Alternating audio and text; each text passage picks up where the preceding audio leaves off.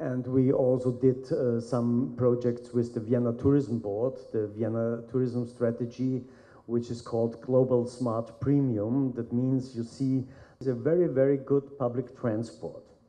And if this good public 10 years, the city did not decide to, the city of Vienna thought about how could we bring them into mind about the necessity of the development of this part of the city. And so the city of Vienna started a participation. Excellencies, Ambassador Haga, Ambassador Songsak, Ms. Maria Vasilikou, Mr. Eugene Antalovsky, and Ms. Angelica Winkler. Distinguished guests, ladies and gentlemen, I'm not going to speak too much because you're waiting for your lunch. But even though I haven't been listening to what you have been discussing all morning, but let me give you a big picture. And I understand that even though the main topic of discussion today is smart city, but smart city relies on the national context and the national development. As for Thailand, we can learn a lot from your experience in Vienna and elsewhere. However, we fully understand that it will have to be our own local. Otherwise, we can be misled in our thinking and in our approaches. As for Thailand, we are going through a very intensive transformation at this moment, not only in city, but throughout the country, led by the vision of the so-called Thailand 4.0. Now, one will be wondering what 4.0 could mean. It could mean many things, but let me very narrow it down and specifically say that 4.0 in terms of my ministry, which is digital, Ministry of Digital Economy and Society, covering both ends of development. We are talking about development in the 21st century, deploying the use of digital technology in three prongs. Number one, to be able to reduce the disparity or the so-called, in digital term, digital divide. And here's opportunity more than threats for us today. Secondly, we are talking about how we can distribute progress and wealth in a sustainable way to the citizens, not only to the people in Bangkok, but to the citizens at large. And number three, to make sure that we nurture our human capital as much as we can. The last one is the most difficult, I must admit. Now, with this three-pronged approach for Thailand 4.0, and I would try to seek the connectivity or linkage between programs in digital development with regard to smart city concept. For digital Thailand, to be able to be consistent with Thailand 4.0, we are talking about 5 tracks or 5 programs of digital development, and I think all of them would each of them would have some flavor of smart city built into it. Number one, digital infrastructure.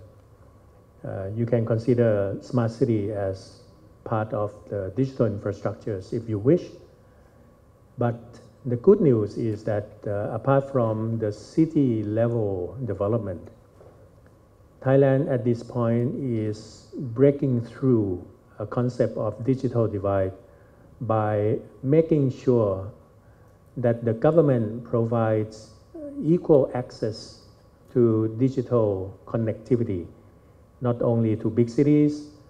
not only to high growth areas, high profit areas, but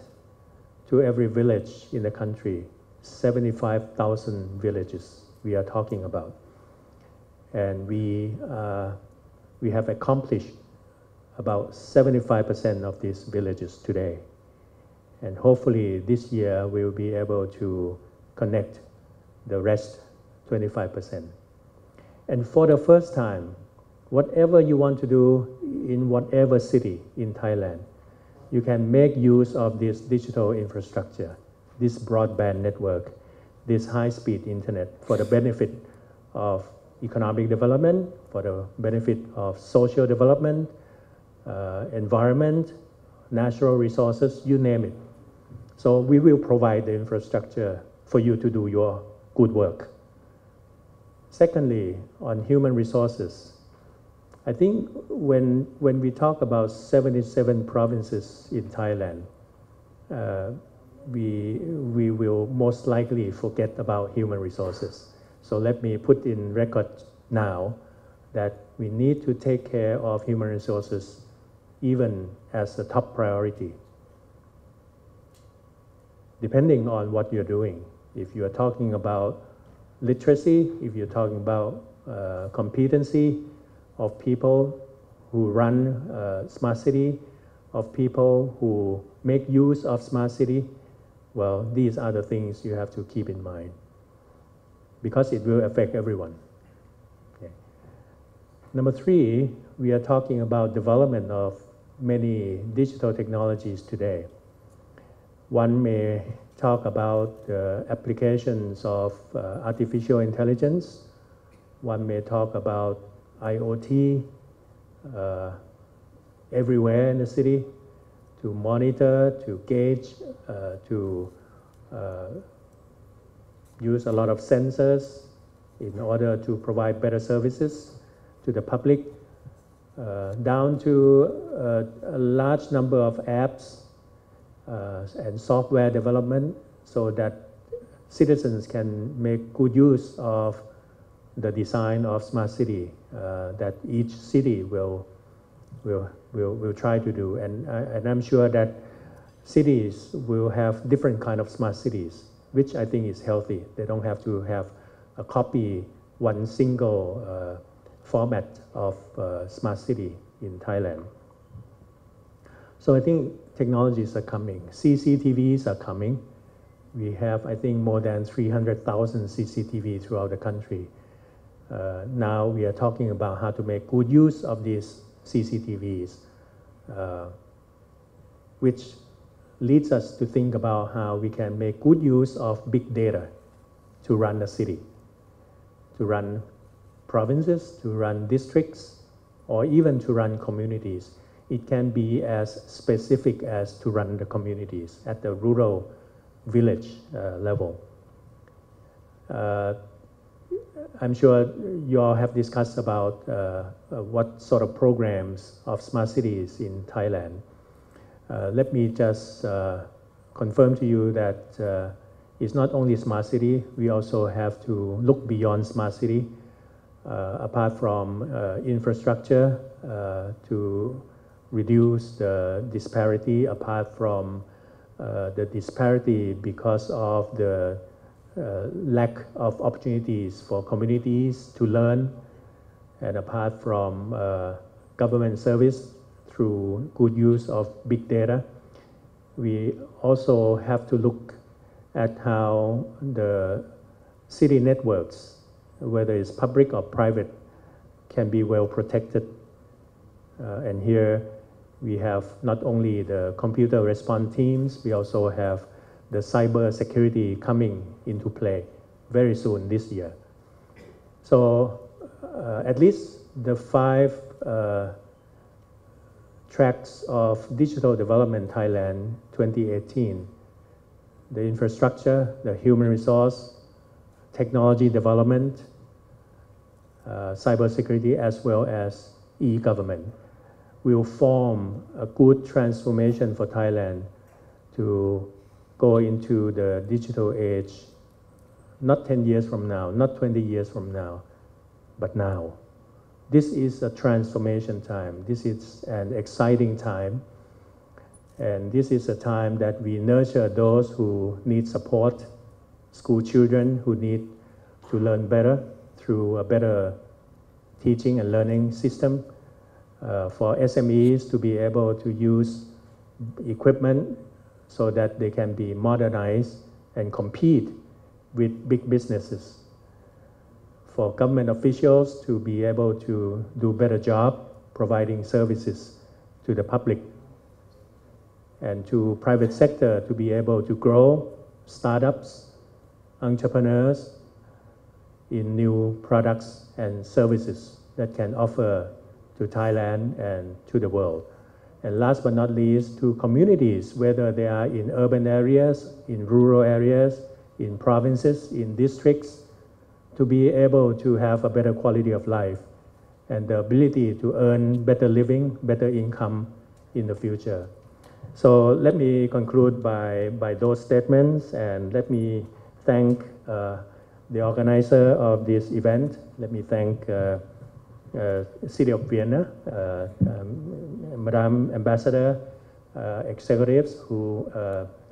make this very useful conference a reality, as well as the organizations that have provided good support for this workshop.